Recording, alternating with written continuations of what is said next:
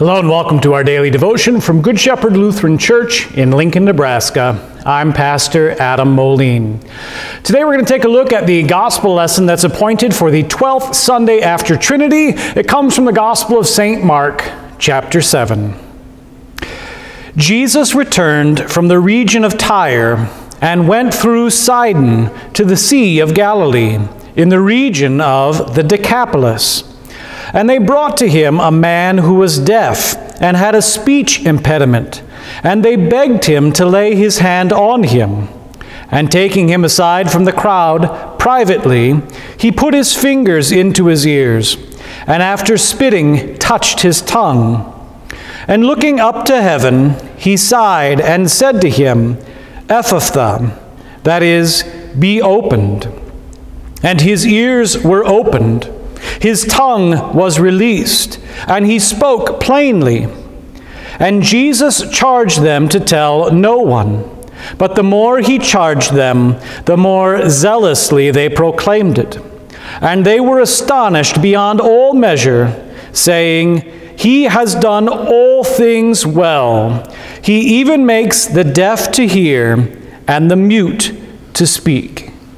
This is the gospel of our Lord. Praise to you, O Christ. Dear friends in Christ, Jesus has done all things well. That's the testimony of those people living in the ancient world that witnessed the miracles that he did, including the one from today's gospel lesson, where Jesus was able to take someone who was born deaf and unable to speak as a result, and to heal it all with the power of his word, saying, Be opened. And at the word of Jesus, the lips of that man were opened. He's able to speak. His ears are opened. He's able to hear. And there's no training or there's no learning the correct sounds and way to pronounce them with your lips that needs to be done. At the word of Jesus, the man is made better. It's all things, then, that Jesus does well. After all things are subject to his word. He is God, God in the flesh. He's been God always. He was God present at the creation. God the Father said, Let there be light, and the Word Jesus brought it into existence. God said, Let there be all sorts of things. Everything that you and I know and see, God brought into existence by His Word, by Jesus. You see, Jesus is that Word, the clear Word, the Word of God, who took on flesh and dwelt among us, according to John's Gospel. He was the Word in the beginning, and the Word with God who was God.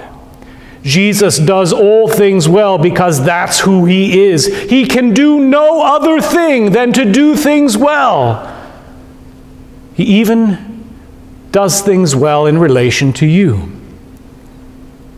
For you see, He takes your sin and sickness and weakness and failure upon Himself, whether that be deafness or inability to speak or even sins that you have committed in your life. Christ takes them on to Himself and bears them to the cross to bleed and die for you.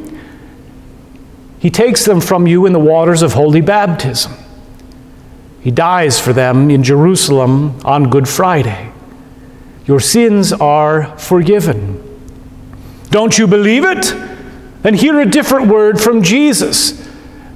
A word spoken through the lips of your pastors, who say, I, a called and ordained servant of the Word, forgive you all of your sin in the name of the Father, and of the Son, and of the Holy Spirit. The Holy Spirit works through the words of the preacher. Jesus brings His forgiveness through the words of the preacher. And thus, what Christ declares about you is true. What's more, Christ speaks the words of our text to you as well. Be opened. Be open to hear the word. Be open to receive God's gifts. Come to faith by Christ's own working through his word. The word that can heal deaf and mute men can also forgive your sins and bring you to faith in Jesus. The word does the work. We hear the word and we believe it. We're made alive by the word of Jesus. In the name of Jesus, amen.